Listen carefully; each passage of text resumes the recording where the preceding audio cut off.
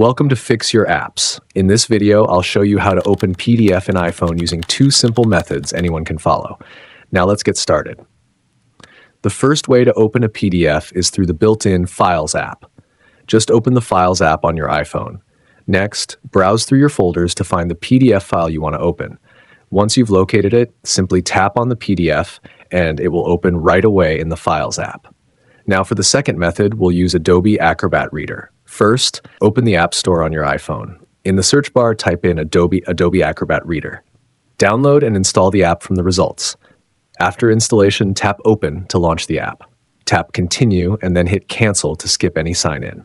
Inside the app, tap the plus button and choose Open File.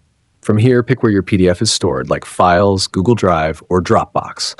If needed, tap Browse More Files to search for your document. Once you find your PDF, tap it to open it inside the app.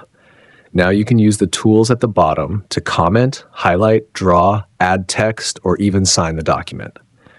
Thanks for watching, and don't forget to subscribe to Fix Your Apps for more quick and helpful tutorials.